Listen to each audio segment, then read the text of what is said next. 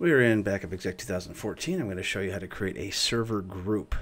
So if you click on Backup and Restore and click on Groups, you can click on Add.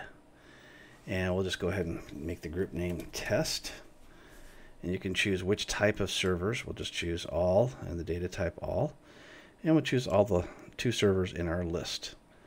Go ahead and click OK. It'll create our group. Double click on it, and then you can see the 2 servers in our list. From there, we can double click on individual computers and make changes, that kind of thing. So our all servers looks exactly like our test server just because we have just the 2 servers. So once you go ahead and create that group, then from here you can edit the backups.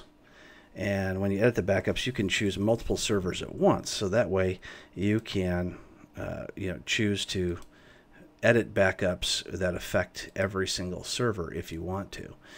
You can also right-click, go to Backup, Backup to Disk, and you can choose to create a backup that will affect all the servers in the list. So create one backup that includes all the servers or applications, or create separate backups for each one.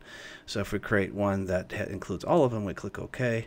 And then now we're actually showing both servers instead of just the one server, and we can choose to create a scheduled backup or a one-time backup.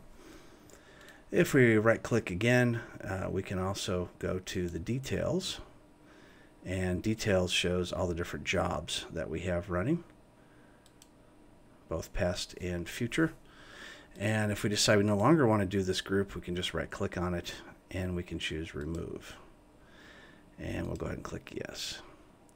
Now we go back to our all servers, and of course our servers are still there. Those did not get deleted.